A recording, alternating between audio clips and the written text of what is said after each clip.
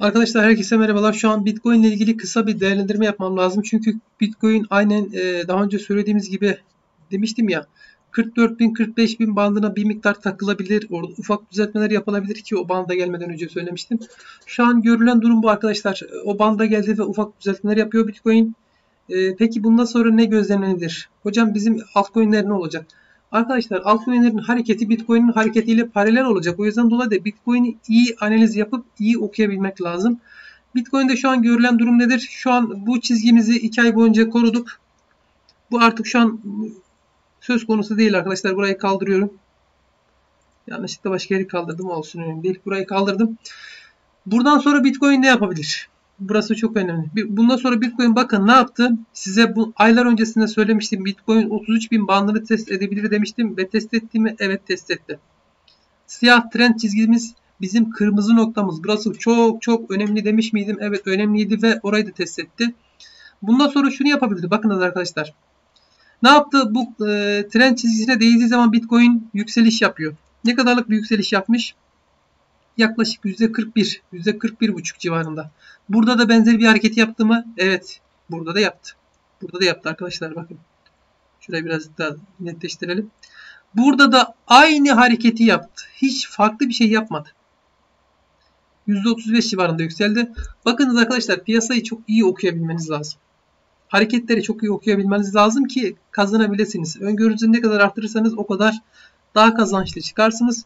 Daha önceki videolarımda söylemiştim. Bitcoin'de fake hareketler olabilir arkadaşlar. Dikkat edin demiştim. Yapabilir mi? Evet, yapabilir. Ne yapıyor? Bakın bu trend çizgisine, geçmişine bir bakmamız lazım. Trend çizgisine değdiği zaman ne yapıyor? Aşağı geliyor. Ne kadar aşağı geliyor? Yaklaşık olarak hatta %20'lere kadar kaybettirmiş. %20'lere kadar. Bakın kaybettirmiş. Tekrar gelmiş. Ve buradan tekrar yukarı yönlü hareketlerle bu hareketleri birkaç kere tekrarlamış. 1, 2, 3, 4 kere tekrarlamış. Bakın arkadaşlar, 4 kere sadece o kanal aralığında. Hangi kanal aralığı burası? Şu kanal aralığı arkadaşlar 40.000 bandıyla şu an 41.000 bandına tekabül ediyor. Ve yukarıdaki kanal bandı 44.000'leri, 46.000'leri, şu an 46.000'leri gelir. Eğer aşağı geri tekrar yukarı çıkarsa 46.000'i görüyor. Bu kanal aralığında sürekli aşağı yukarı hareketler yapmış. Benzeri hareketleri yapabilir mi? Evet, yapabilir. Daha sonra ne yapmış? Kanalı tekrarı bozuyor. Bakın tekrarı bozuyor. Bu fake hareketleri gördünüz mü arkadaşlar? Bakın şu hareketlere bakın. Piyasada baya bir sıkıntı çıkarmış. Burada da benzeri bir hareket yapabilme ihtimali var. Yapacak demiyorum ama böyle bir ihtimal var. Güçlü bir ihtimal. Bu ihtimalleri değerlendirmek lazım. Peki bu ihtimallere göre ne yapar? Bu ihtimallere göre Bitcoin şu an itibariyle şunu yapabilir. Kısa bir değerlendirme yapacağım. Videoyu çok uzatmayacağım arkadaşlar. Bakın aşağıdaki kanal var ya, şu 40.500 bandı. Buraya deyip buradan destek alıp tekrardan 40.500 bandını destek alıp yukarı 115 yükselip 46.000 bandını test edebilir. Tekrardan aşağı gelebilir. Hatta birkaç kere bu hareketi yaptıktan sonra bakın siyah trend çizgimiz, çok çok önemli olan trend çizgimiz, tekrar test edip orayı yaklaşık olarak gelmesine bağlı olarak bu 37.000 olabilir. 36.000'lere yakın rakamlar olabilir gelmesine bağlı olarak. Belki 39.000'ler bile olabilir çünkü uzun sürede yaparsa. Ondan sonra yükselişe başlayabilir. Bu da bir ihtimal. Genelde Bitcoin arkadaşlar gelenekleri bağlı. Benzer hareketleri gene yapıyor yani. Şaşırtıyor. Ya şaşırtma hareketini yapacak ama işte muhtemelen bu aralıkta yapacak. Başka hangi aralıkta yapacak ki? Üstünü kırıp üzerine atarsa zaten sıkıntı yok. O yüzden dolayı da takılabileceği yerler burası demiştim. Bakın arkadaşlar aynen dediğimiz gibi nokta atıştı. Tam orada takıldı. Ya bu hareketleri, ben bu aralıkta fake hareketleri bekliyorum arkadaşlar. Peki hocam fake hareketleri de ne olacak? Fake hareketleri de şu olacak arkadaşlar. Aldığınız altcoin'ler Shiba örneğinde olduğu gibi. Santa bugün yükselmişti. Geçenlerde SLP de yükselmişti. %40 yükseliyor. %30 küsür yükseliyor. Sonra bir bakıyorsun kardan zarar etmişsin. %20 aşağı gelmiş. Kardan zarar etmişsin. Ya da diğer altcoin'ler artıdayken eksiye dönüyor. Yani kardan zarar edebiliyorsunuz arkadaşlar. Uzun vade bekliyorsanız sıkıntı yok ama kısa vadeli işlemler yapıyorsanız ya da orta vadeli işlemler yapıyorsanız benim zarar görmeye tahammülüm yok, ben burada da kar kazanmam diyorsanız teknik analizi çok iyi yapmanız lazım. Bu işlemler yapılabilir ya da hiç ellemeyeceksiniz arkadaşlar. O da risktir. Ama şu var. Kardaysanız, bu söylediklerim hiçbirisi yatırım tavsiyesi değil, benim şahsi görüşümdür. kârdaysanız, alttan aldıklarınızda kârdaysanız ve elinizde hiç nakitiniz yok. Aşağı gelirse ciddi bir kayıplara neden olur mu? Olur. Hemen hemen olur. %15, %20, %25'e kadar kaybolabilir. Bu durumda kârdakilerin bir kısmını satarsınız. Aşağı geleceği noktalar için destek ayıracak bir paranız olmuş olur. Ben şu an Bitcoin'de bunu gözlemliyorum arkadaşlar. Burası takılacağı noktaydı. Orada sıkıntı yok benim için ama FK hareketleri yapabilir mi? Yapabilme ihtimali var. Yani %100 olmamakla birlikte böyle bir ihtimal var. Güçlü bir ihtimal var. Nakit olsun arkadaşlar. Elimizde bir miktar nakit olsun. Bu FK hareketleri de karlı çıkabilmek için alttan al, yukarıdan sat. Alttan al, yukarıdan sat. Kısa vadeli işlemlerden bahsediyorum. Uzun vadeli işlemlerden bahsetmiyorum.